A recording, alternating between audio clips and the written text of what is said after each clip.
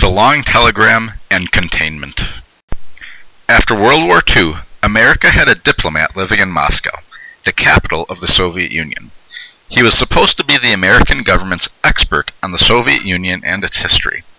This man's name was George Kennan, but he was known at the time as Mr. X.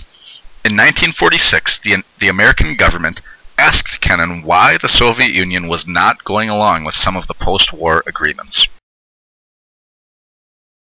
Mr. X.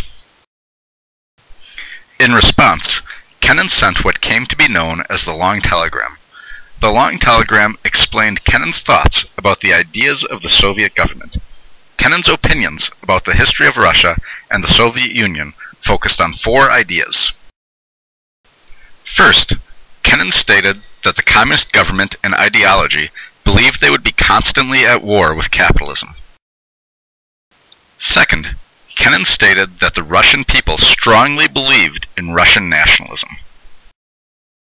Third, Kennan believed the USSR could never listen to reason or logic. They would only respond to force.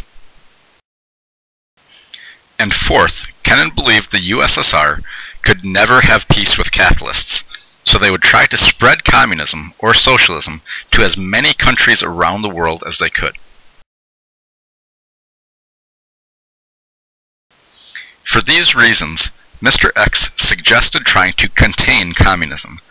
This means that America would try to surround the USSR with either capitalist or, at the very least, anti-communist countries. In many cases, America would end up supporting some very filthy, dirty, rotten people and governments just because they were not communists.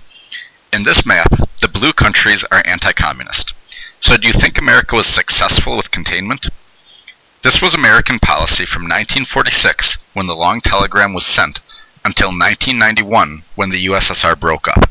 Some might say we continue to try to contain Russia today by helping to spread capitalism to more countries in Eastern Europe.